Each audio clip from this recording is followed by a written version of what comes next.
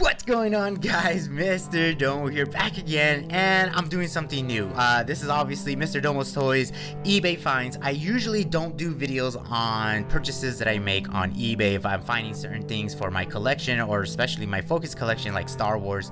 If I, get stuff that's graded already or whatnot, I usually don't do a video showing you, hey, this is what I got from eBay.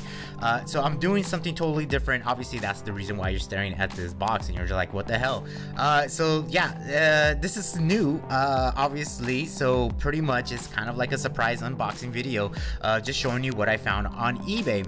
And like I said, these are totally things that obviously for me, my personal collection, what I'm looking at, or sometimes I see like things that are like it's a great deal, so I'm like, dude, I gotta jump on that.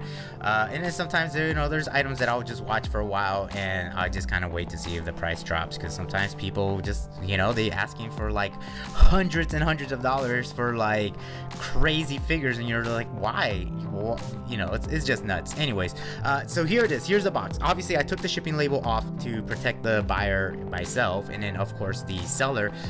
So all I did was just pretty much open it. So this is what we got. Like I said, it's pretty much a surprise unboxing. I'm not even gonna label the videos as what it could be.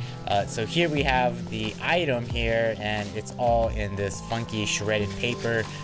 Very interesting way of packaging it, but hey, it works, right? So let's get this box out of the way here, and of course here it's all wrapped up, and let's just see what we have here.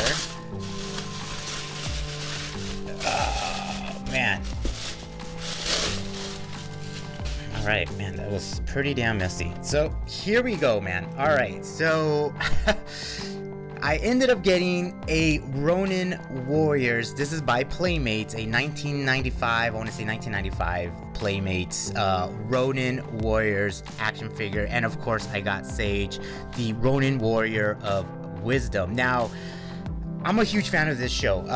You might not be, or you might never heard of this show, but I absolutely love this show. And so the reason why I got this guy, it was because I've never owned one of these before as a kid. I always wanted one, even when the show started premiere in 1995. I think it came to the US in 1995. The original anime, pretty much the same series, but it was in Japan, released back in 1988. And then at that same time, they did their own figures, Bandai, in 1988, that was pretty much the same figures, but obviously they incorporated, die cast with plastic. These are all plastic, all right? So these are all plastic, but here we have Sage, the Warrior of Wisdom, and then of course he's got his armor set. So they were like, pretty much they had these cool mystical armors. Really awesome. His specialty, he had this super crazy attack called Thunderbolt Cut. Really awesome. I believe the Japanese toys were called Legendary Armor Samurai Troopers or something crazy like that. But as you can see, here it is, man. Really awesome. And as you can see, man, look at that. Look at the price. It was $9.99 and then it dropped down to $3.99 from KB Toy Stores. That is ridiculous. So obviously not like a crazy item, not like it was in high demand or anything like that. Like I said, I mean, there's some fans out there on the show, and then of course, you have pretty much all the characters. But there's another reason why I picked this guy. Obviously he has his bio card. Ryo is pretty much the main character, or the main person, the leader of these Ronin Warriors. So you pretty much have 1, 2, 3, 4, 5 of them. And then of course the Herald Armor Inferno was pretty much the armor that combined all these guys. You have to watch the show. But anywho, the reason why I got this guy is because I ended up picking up, this was like months ago, but I ended up picking up this dude right here, Ryo, from obviously Ronin Warriors. And this is the Sentai version that came out I want to say early this year.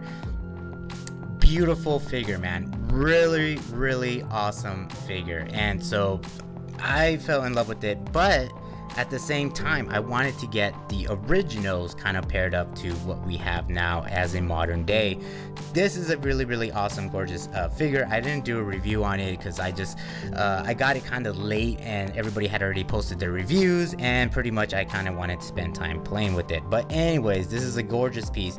And so now we have the other character here, which is Sage, who is actually the next character in the Sentai, you know, toy line that's going to be coming out later next year, which is 2021. So that's the reason why. I still need to find Ryu, because he's obviously, I already have him, but I don't have the original Ryu, so I need to find that. But anywho, there he is. I am gonna bust him out of the this, you know, card back, everything. I'm not gonna grade it because obviously the card back's damaged, and this is the reason why I picked it up, was because it was a lot cheaper than trying to find a minty one. These things kind of go for like, man, close to like $100 if they're super minty. Obviously there's a lot of damage to this card back and everything like that, so very, very interesting. But obviously, like, I'm not grading it. This is not graded material, as you can see. Look at that. Look how bad that thing is. That is pretty bad. But the reason why I wanted to get it carded was to make sure that all the pieces were in there, and of course the accessories and all that. So I'm gonna bust this guy open and of course check it out, so just give me a second. All right guys, so there is Sage, man. Very interesting, very bulky figure, but don't get me wrong, I absolutely love this thing. It looks absolutely gorgeous, and I think it's gonna look really awesome. I really want to display the, you know, obviously this is not the original one. The original one did release in 1988. I think I made a mistake in saying Bandai, but it was actually Takara that released it. And of course, you know, this is the Playmates version of it, which is all plastic, in 1995 release. But you know, just having these two is gonna look really awesome. Here we have obviously the 2020 version, and here we have the 1995 version. Really awesome. This thing, you know, obviously has its flaws, one obviously being bulky as hell, and then of course the armor pieces all kind of like pegged in or snapped in into these little divots or pegs right there, so everything kind of snapped in. And then they did something kind of interesting with this guy, is that the joints are all spring loaded, as you can see right there. So getting this guy to pose is gonna be really odd. Most likely, obviously I'm not playing with this, and it's gonna be for the static, you know, displaying. So pretty much all my warriors, once I get them, they're pretty much going to be like this, holding their accessories. And speaking of accessories, he does have his helmet right here, which looks pretty dope, actually. It looks pretty nice. And one flaw of this guy is that the helmet is a little bit loose. As you can see, it looks great, you know what I'm saying? It looks really badass, but it is loose, as you can say. It doesn't really snap in. But like I said, I'm not playing with this, you know what I'm saying? Like, this is going to be for display, so I think it looks really, really great. And of course, just like toys back in the day, you do have their accessories all on this, what's it called, plastic tray here, which is very interesting. Obviously you do have to build his sword up to this is part of the hilt right here, and then obviously this is the blade. I guess you get an extra piece, a little ninja star there, and then you do get another or you get a knife there, which is kind of interesting. I don't remember seeing that in the show, but this so much reminds me of Teenage Mutant Ninja Turtles, because this is pretty much how accessories came in, and it's so awesome to see this.